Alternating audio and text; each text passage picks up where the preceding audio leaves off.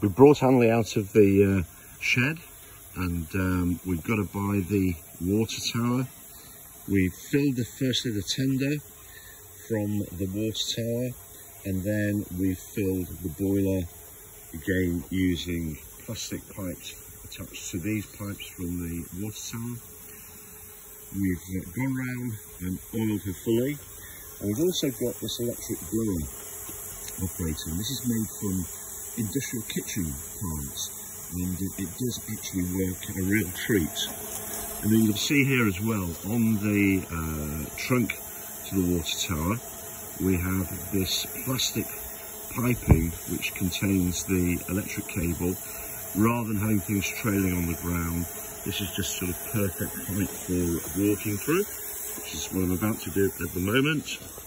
There we go.